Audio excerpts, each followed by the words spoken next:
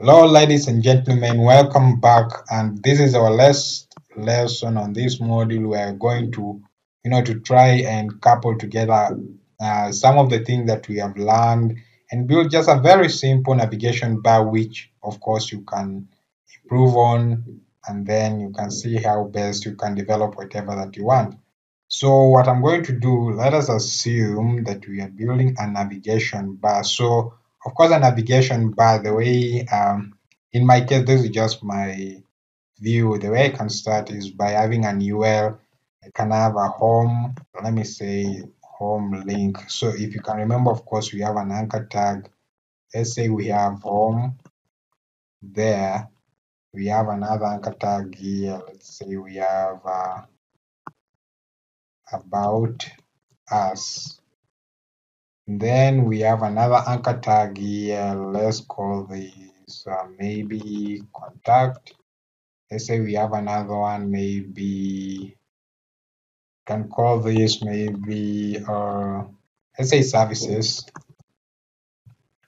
And then lastly, we can have one here and say this last one is blog.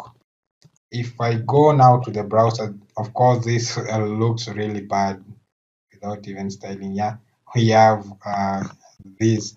So what we're going to do is that number one, I'm going to say, you know what, guys, I want the UL man, this guy here, I want him to style type, and I want to remove, the circles that are here, so it just remain as clear as that. And then number two, I'll say, I want to style the anchor tags, so I'll use the A. And for this, I'll say I'm going to display this block. In other words, cover the whole length of the LI. And also this gives us the ability to use the width. So I can say, you know what, I want the width to be, I'll say width to be maybe, let's say 60px for now. I don't know how this will look so far. Nothing has changed. Okay. And then I'll say I want the text decoration, which you have just considered here. Text decoration to be none. I don't want to underline, so that will go. And then I'll say maybe the background color, let's say text align center. Text align, so it will align the text at the center of this anchor tag. We have checked that, so that is okay. Then I'll say maybe the background color, let's say, I don't know, I'm guessing here there is FF00FF00. Don't know how that will look. All right.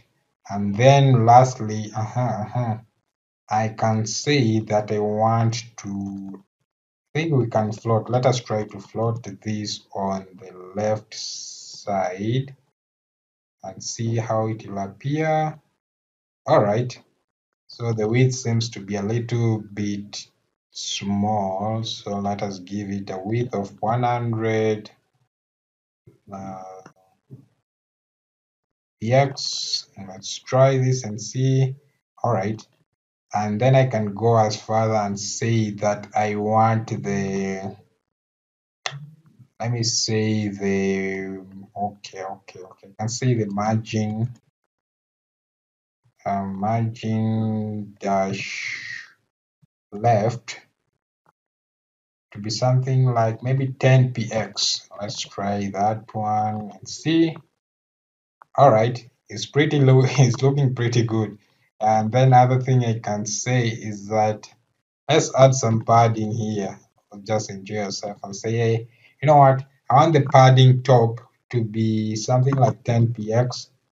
Padding top, padding bottom, but padding left and padding right, I want to be something like 20px. So yeah, all right. It's looking pretty good here already. So the other thing that we can play around with this, and just do anything that we want. I can say that I want the font family, something that we have just learned. Font family, you know what? I want the font family to be, I think there is Georgia. All right, Georgia.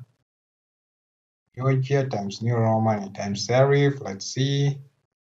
Okay, and then I want on hover, I can say can say when this guy hover, I want the background. We can interchange this color. I can say the background color to be white, and the color of the text to be this guy that is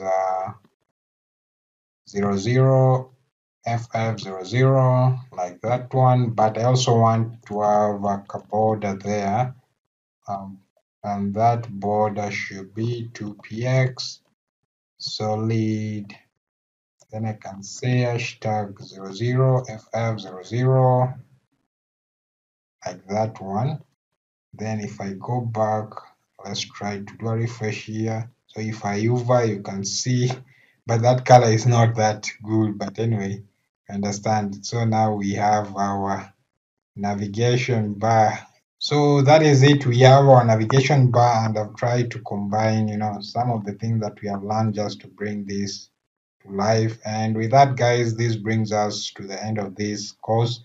I'll develop a more complex let's say CSS course whereby we'll dive into things like media queries, things like animation, more complex CSS stuff that you can check it out. But for now, this is good enough to get you rolling and to go build something that you want with CSS. And with that, bye bye.